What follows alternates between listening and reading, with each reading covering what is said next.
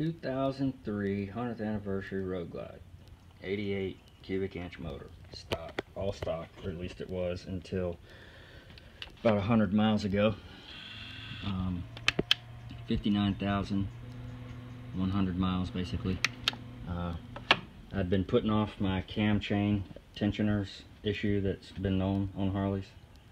I finally decided it was time to go in there and address it. So I got the Fuelings cam plate kit, Fuelings high flow oil pump, S&S adjustable push rods, S&S 510 cams, new inner and outer bearings, got a Power Commander 5, and got it dyno tuned.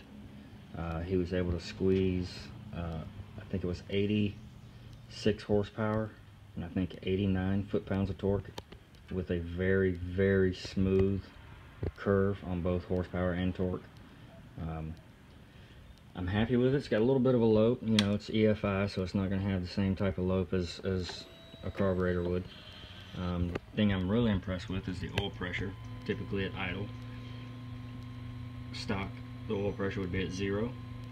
At 3,000 RPMs highway speed, the oil pressure would be at 32. Never above 0 or 32 in any of those positions. Now, idle, it's about around 10 to 15 maybe. At 3,000 RPMs at highway speed, it's around 50 PSI.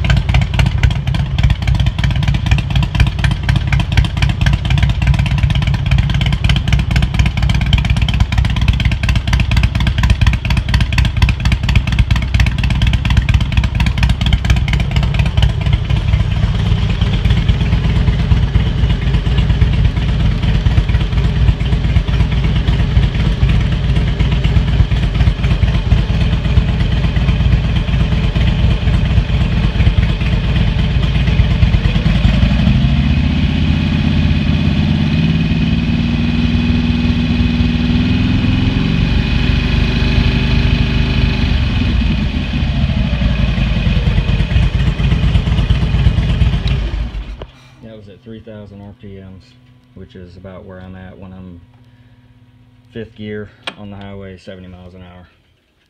So got like 50 PSI of oil pressure.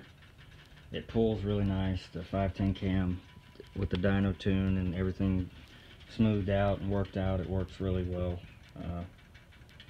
Ready for this trip I got coming up. It's gonna be a nice ride. This bike pulls really nice.